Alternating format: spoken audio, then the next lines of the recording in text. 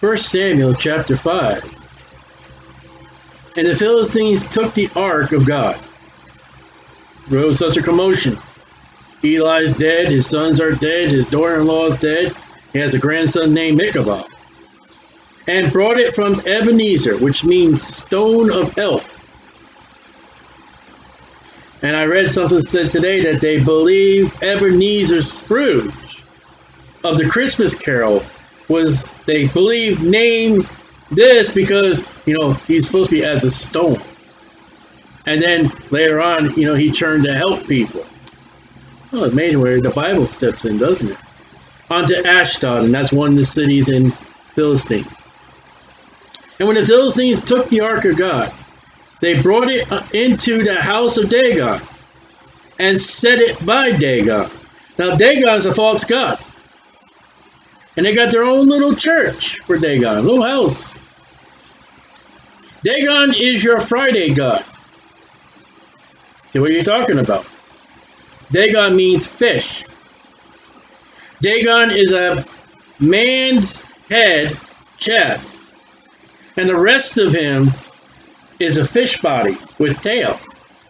He would be your mermaids, but not a woman, a man.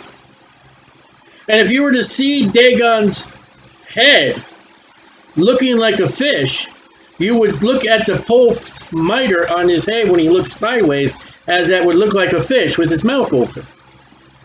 His body is a fish and his head is a man? His head is a man, and he has like a hat over him, which looks like a, what do you call it, a fish head. And I got a picture here real quick. Let me go see it.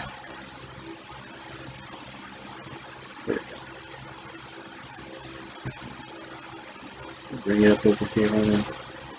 Oh no. Oh, it's up.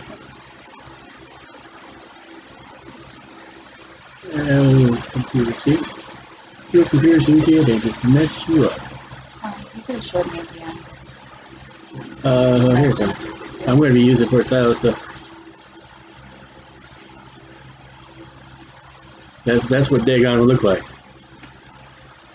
That would be his outfit. So Dagon, the Friday fish guy, and wears the imitation Pope's hat. He's a fish god. I wonder if his other symbol of the Philistines would have been a fish. But I wouldn't think it would say Jesus. So, and when day of Ashdod arose early in the morning, or tomorrow. Everybody rises early in the Bible. Behold, Dagon was fallen upon his face to the earth before the ark of the Lord. So they open up the doors of Dagon, they step in, and hey, he's on the ground. Dagon, I don't know if he's wood or stone, I didn't check that. His statue, his image, his idol, it has fallen down before God, Jehovah. How's that? And they took Dagon and set him in his place again. So Dagon's a male god. I guess I don't know what the modern Bibles will do with that one either. Can't have maleness. Now here is man in control of the god. They have to pick their god up. Their god's not going to get up. He's got knees, he's got feet, he's got hands, he's got fingers, he's got palms, and he cannot lift himself up. If they would have left it, he would have been forever fallen down before the God of Israel. That tells you something. And when they rose early on the morning, behold, Dagon was fallen upon his face to the ground before the ark of the Lord again. And the head of Dagon and both the palms of his hands were cut off upon the threshold. Only the stump of Dagon was left to him. They step in, here's the body, it's on the ground again, he's headless. He's been decapitated, and his palms have come off. Now I have read today in commentaries of men who know the Bible say that happened when it fell down. When that statue fell down again, the head pops off and the hands popped off. You didn't read the word, did you? It says specifically in verse 4, cut off. God drew his sword out and said, boing and boing. I've had it with you, Dagon. How dare you stand in front of me? Down, boy. And off goes his head. Goes his palms. That's an imitation of the Antichrist, the right hand and the right eye being blotted out. But he loses his whole head. Cut off upon the threshold. That's where the door is. And only the stump of Dagon was left to him. So when you go to museums and you're looking around at the statues, you ever notice there's a lot of statues of just a stump? I know there's one important one, I don't know who it is, I don't care what the name of, but there's one, he's got the head, he's got the chest, the stomach, but there's no arms and no legs. Dagon. Dagon. So, what do you do with a fish? You flop him down the counter and you cut off his head. You ain't got hands. That defy evolution. So, God cut it off. Therefore, neither the priest of Dagon, oh look at that, Dagon has priests. He has a house. He has a group of people. Neither did the priests of Dagon, nor anybody that come into Dagon's house, tread upon the threshold of Dagon in Ashdod. You mean you're still going to worship this fallen god that has fallen down before the God of Israel and has chopped him in pieces before the God of Israel, and you're still going to worship this headless guy now? I mean, it didn't say they put the head back on. It says they tread the threshold. That means to leap. Let's look at 1 Kings 18:26. They must have picked up a ritual. 1 Kings 18:26. Now this is Baal we're looking at now. 18:26. And mean old Elijah's having a contest between God of the Bible and Baal. And he says to the Baalites, get your offering, you go first. So 18:26, and they took the bullock, which was given them, and they dressed it, and called on the name of Baal from morning unto noon, saying, oh, Baal, hear us. But there was no voice, nor any answer. And they leaped upon the altar, which was made. Leaping. But you can't always say in the Bible that leaping is bad, because when we go to 2 Samuel, chapter 6, verse 16, there's always an imitation of what God. 2 Samuel 6:16. They are bringing the ark into Jerusalem. And David is so excited. He is so happy and rejoicing in God. 6:16.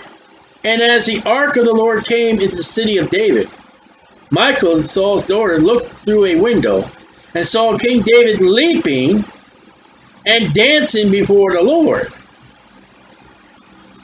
And she despised him in his heart. There's a leaping for God and rejoicing in God. There's also a leaping for false gods. I mean, there are loud voices, the Bible says, for God. You lift up your voice and you preach. And the devils had loud voices. They scream with a loud voice as Jesus commanded to come out of the bodies. So what they do is when they go into the house of Dagon, now they jump over the threshold.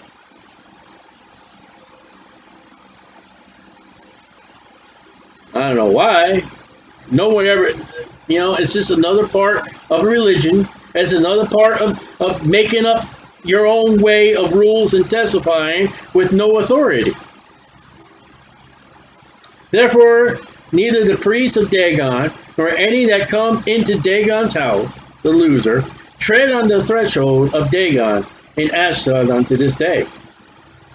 But the hand of the Lord was heavy upon them in Ashdod. And he destroyed them and smote them with emeralds. Emeralds. That's a nice name for hemorrhoids. God gave them a pain in the butt. God's judgment upon the Philistines for Dagon being in front of the ark of the Lord,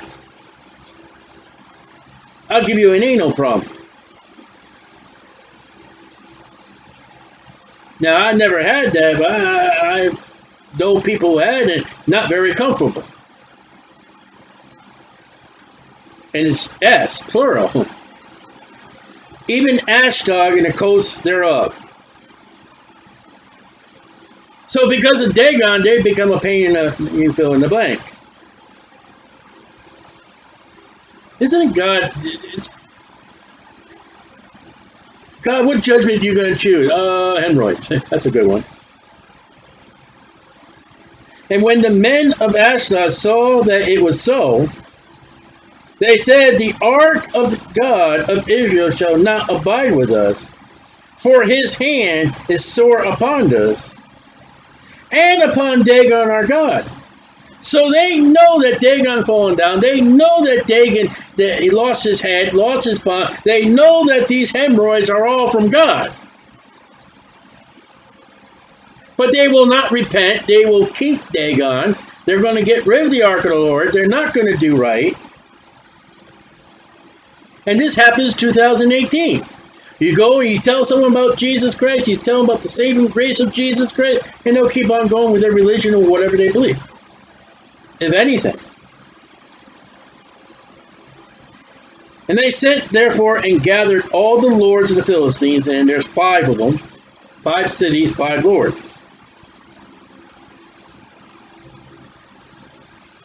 And unto them it said, what shall we do with the ark of the God of Israel? We got problems here. And they answered, let the ark of God, let the ark of God of Israel be carried about unto Gath. And they carried the ark of God of Israel about thither, about 10 miles south. They're carrying it, going south. It was so that after they had carried it about, the hand of the Lord was against the city with a very great destruction again. And he smote the men of the city, both small and great, and they had hemorrhoids in their secret parts. And would look like, not, because God knows what a hiney is. It looks like not just where hemorrhoids and hemorrhoids are. It looks like it was in other places too. I don't know if that's possible. I didn't check that, but they got a problem. They've got a burning sensation. And they want to get rid of it. And the way to get rid of it is get rid of this God that's doing this to us.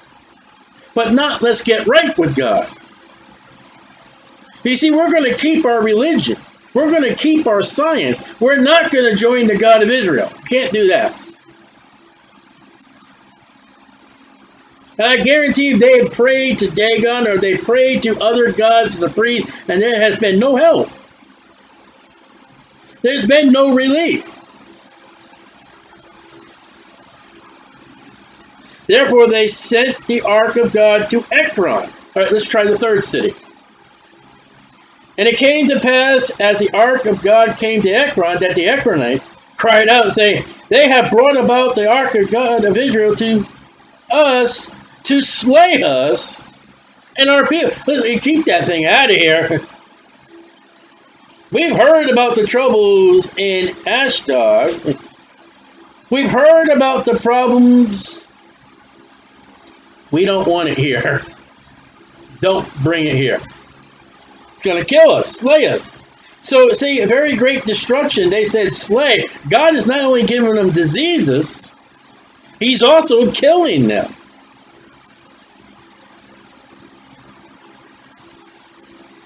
And they sent and gathered together all the lords of Philistines, again, the 5 of them, and said, send away the ark of God of Israel. Get it out of here.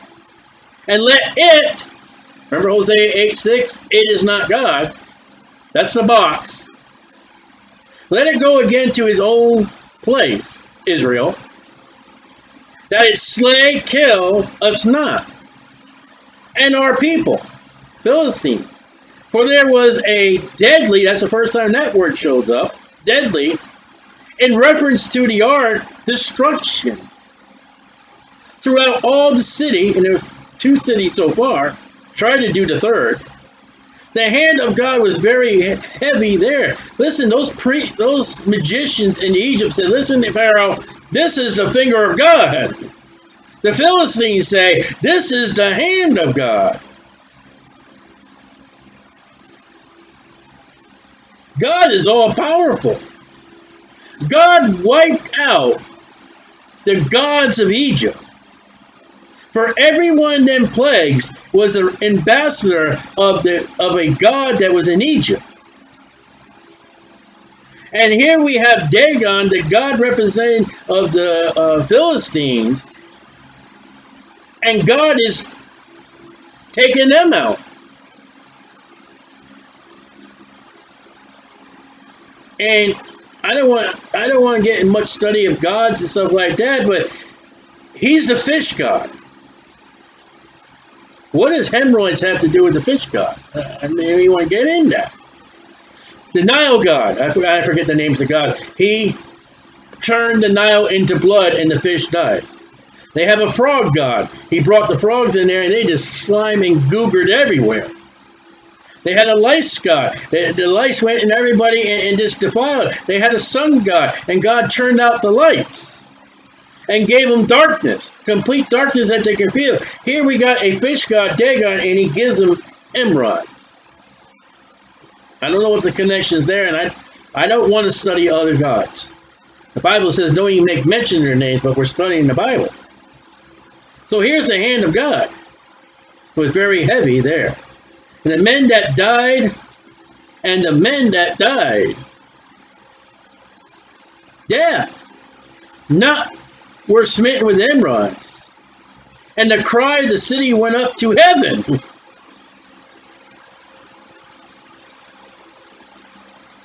I don't know if they're crying to God, or I don't know if they're crying to Dagon, but God hears it. Now this Dagon, this fish god, is interesting, because there's a representation of a fish that people think is Christian. And Jesus told the disciples, follow me, I'll make you fishers of men. That is no way a representation of a Christian, because you're going to go out and get people who are fish. And you go out and get lost people. You don't go out and get saved people. So when we have a character, Job chapter 41, and fish, we have a character in the Bible, Job 41. We're going to see that Dagon is Satan. In Job 41:1. In some places, my Bible says this is an elephant. We'll read this and see if you ever see an elephant like this. Hippopotamus, yeah. Or some are crocodiles. Canst thou draw out Leviathan? There he is. That's our character. With a hook. What do you use hooks with? And his tongue with a cord, which thou lettest down. A cord that has a hook on it, and you drop it. Canst thou put a hook into his nose? I've done that through fish. Or bore his jaw through with a thorn? You can take that line and push it through the gill and through the mouth and keep it on the stringer. Will he make supplications unto thee? Will he speak soft words unto thee? This is the Leviathan. Will he make a covenant with thee? Wilt thou take him for a servant forever? Wilt thou play with him as with a bird? Wilt thou bind him for thy maidens? Shall the companions make a banquet of him? Fish meal? All you can eat fish?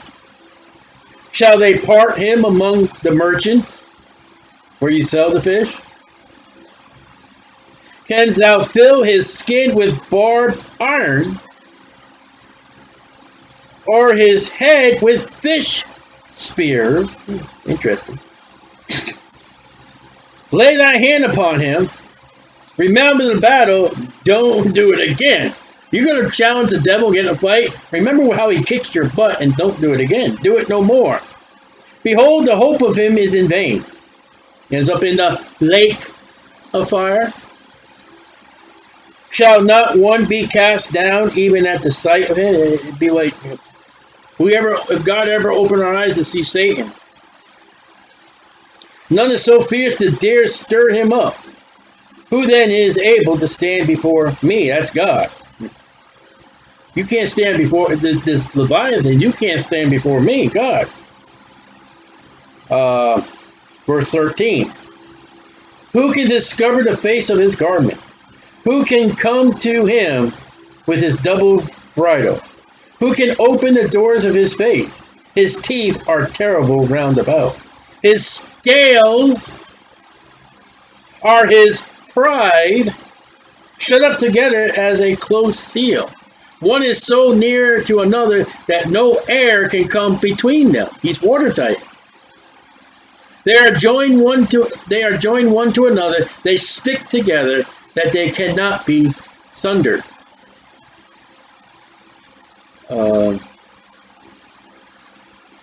Down by verse 33.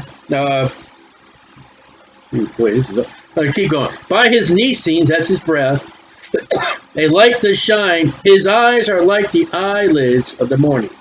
Out of his mouth goes burning lamps, and sparks of fire leap out.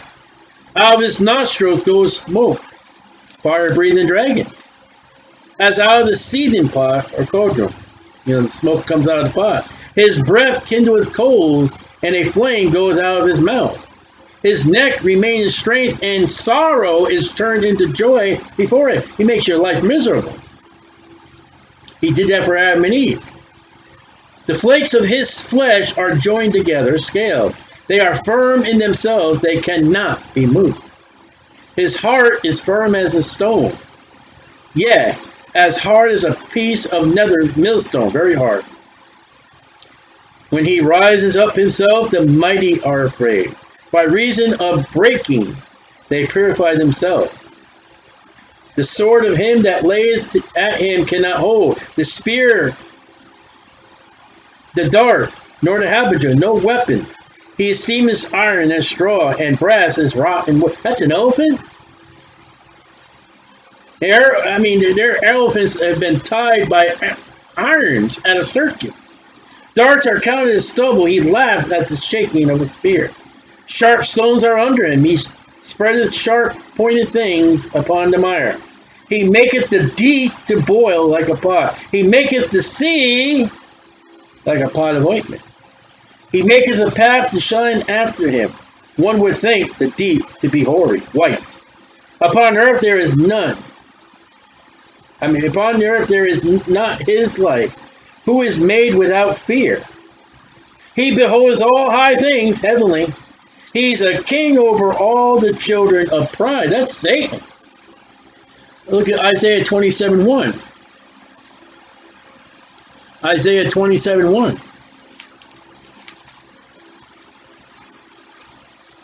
Something fishy.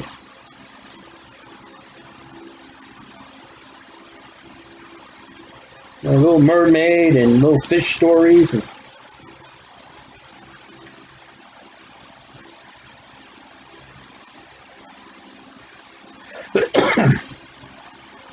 Isaiah 27:1.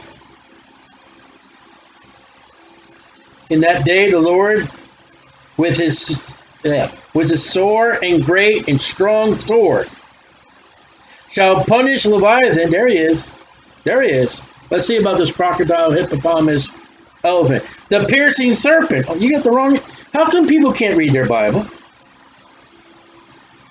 A serpent's not an elephant, a hippopotamus, and crocodile. even Leviathan, that crooked serpent, and he shall slay the dragon that's in the sea. So Revelation 12:9 about this fish god. Revelation 12:9, the serpent Leviathan. People can't read scripture with scripture anymore. I say today, I read today that that statue fell down and broke in pieces. Cut.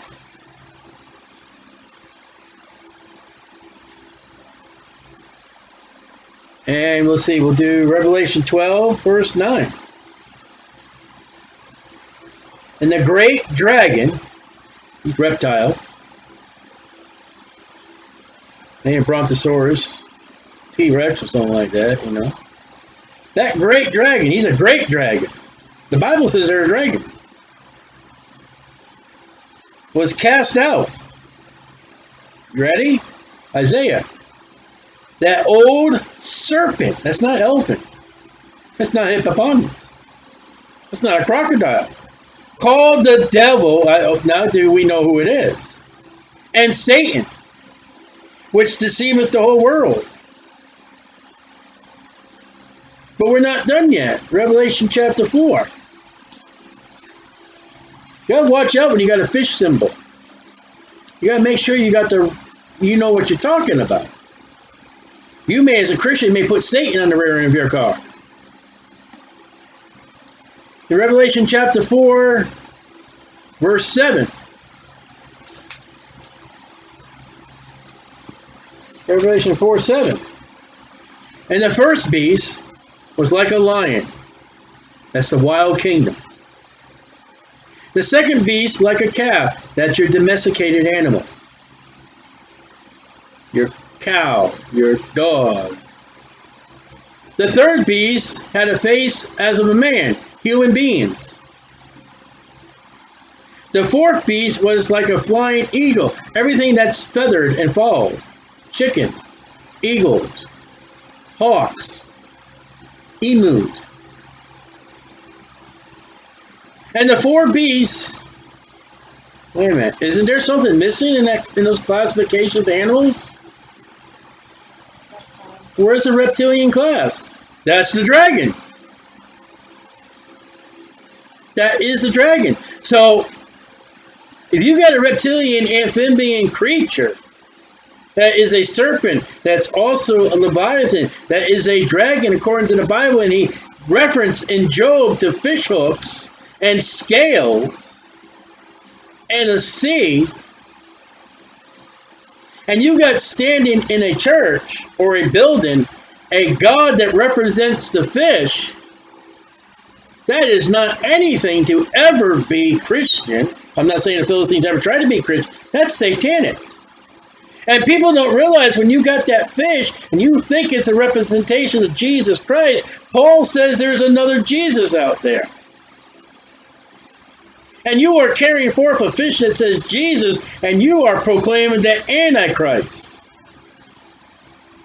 Oh, where's that one? Oh, let me see if I can find that real quick in Revelation.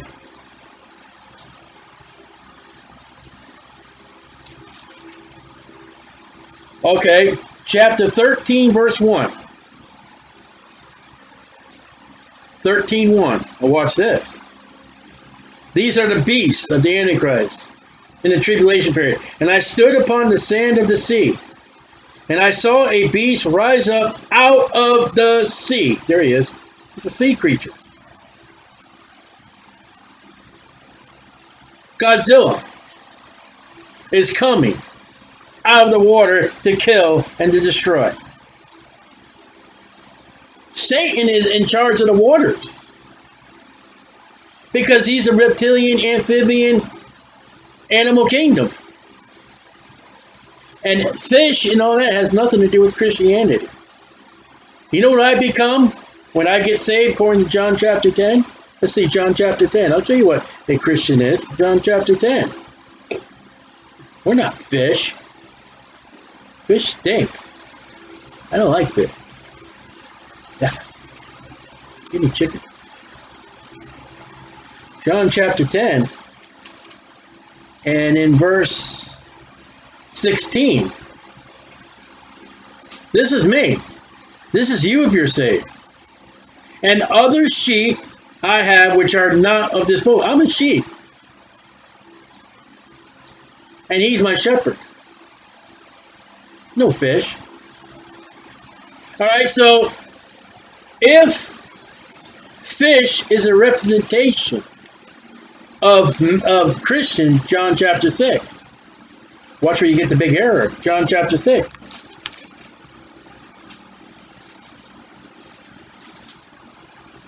Verse 9. Now you're going to run into trouble. I'm going to read verse 9. I'm going to ask you the question. There was a lad here which had 5 barley loaves and 2 small fishes. What did Jesus do with those fish? He gave to the people, and what did they do with that fish? They ate it. Are we supposed to eat Christian? No way is that Christian fish. It's a food source. And if there's any representation of that class of animals, it comes from Satan. Because we are sheep. So, Dagon, the fish god. I guess you had your meals on Friday.